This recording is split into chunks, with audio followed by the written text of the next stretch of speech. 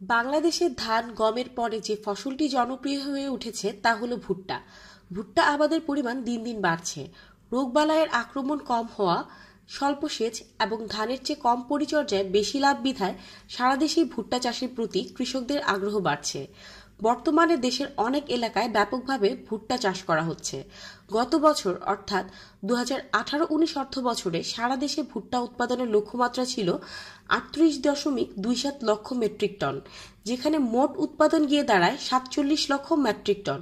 2020-21 অর্থ বছরে গ্রীষ্মকালীন ভুট্টা আবাদের লক্ষ্যমাত্রা ধরা হয়েছে 1.6 লক্ষ হেক্টর এবং উৎপাদন লক্ষ্যমাত্রা ধরা হয়েছে 8 লক্ষ মেট্রিক টন।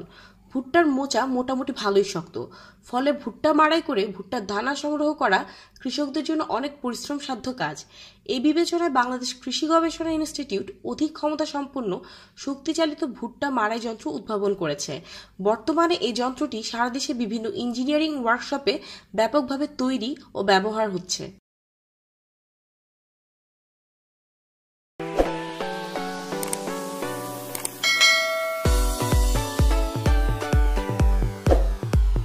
ভুট্টা মাড়াই করার আগে মোচা ভালোভাবে শুকিয়ে আলাদা করে নিতে হবে।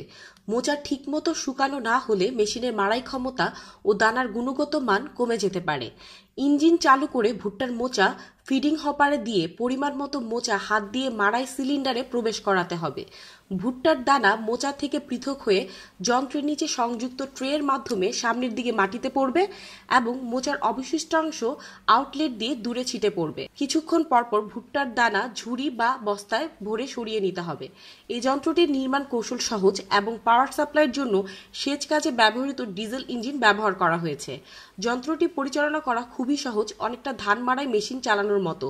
মেরামত করার প্রয়োজনীয়তা কম, আর যদি কোনো সমস্যা হয়ও সহজেই মেকানিক এনে সারানো যায়। যন্ত্রটি চালানোর জন্য 2 থেকে 3 জন লোকের দরকার হয়।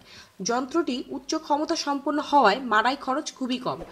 বড় আকারের যন্ত্র দ্বারা প্রতি ঘন্টায় 3 টন এবং ছোট আকারের যন্ত্র দিয়ে ঘন্টায় 2 টন ভুট্টা মাড়াই করা যায়। বড় মডেলটির বাজার মূল্য 50,000 টাকা এবং ছোট মডেলটির বাজার মূল্য 40,000 টাকা। বাংলাদেশ কৃষি গবেষণা ইনস্টিটিউট এর ফার্ম মেশিনারি বিভাগের সাথে যেসব কৃষি যন্ত্রপাতি প্রস্তুতকারী প্রতিষ্ঠান চুক্তিবদ্ধ সেগুলো হচ্ছে মাহবুব ইঞ্জিনিয়ারিং ওয়ার্কশপ জামালপুর, উত্তরণ engineering workshop Dinajpur, আরকে metal Faridpur, ভাই ভাই engineering workshop Netrokona, Alim industries limited Sylhet, new Barsha engineering workshop Bogura, messrs Jahangir engineering workshop Gazipur, the metal private limited Dhaka, messrs Kamal machine tools Bogura, ACI motors limited Dhaka, Habib engineering and machinery Bogura, messrs Pubali traders Bogura, Alam engineering workshop Dhaka, Janata engineering Chuadanga. আপনার ফসলের মাঠ নিয়মিত পর্যবেক্ষণ করুন। কোনো প্রকার অসঙ্গতি খেয়াল করলে উপসহকারী কৃষি কর্মকর্তা অথবা কৃষি সম্প্রসারণ অফিসার অথবা উপজেলা কৃষি অফিসারের পরামর্শ নিতে নিকটস্থ উপজেলা কৃষি অফিসে যোগাযোগ করুন। কৃষি, মৎস্য ও প্রাণী সম্পদ সম্পর্কিত যে কোনো তথ্য জানতে 16123 নম্বরে কল করুন। যে কোনো সময় আবহাওয়ার খবর জানতে 1090 নম্বরে কল করুন। নিজের উপজেলার কৃষি সংশ্লিষ্ট কর্মকর্তাদের সাথে সার্বক্ষণিক যোগাযোগ রাখতে কৃষি বাতায়নে নিজের তথ্য হালনাগাদ করে 3331 নম্বরে কল করুন।